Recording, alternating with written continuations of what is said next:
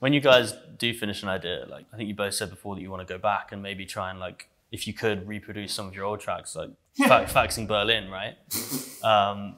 You said that you do things differently. Like what would you sort of go back and tell yourself as producers then, now that you're... Don't sign with a major. Because now I'd be able to do that shit if they wouldn't be able to sit on it for 7 to 10 years. You know what I mean? Yeah. Like, yeah, there you go. Don't sign with a major label. That's easy to say while we're sitting here. It is, but you know what? Honestly, like if it came down to, you know, I don't feel that any one major label ever helped me out so much that I could say my career would have went down the shitter if they didn't. You know what I mean? Yeah.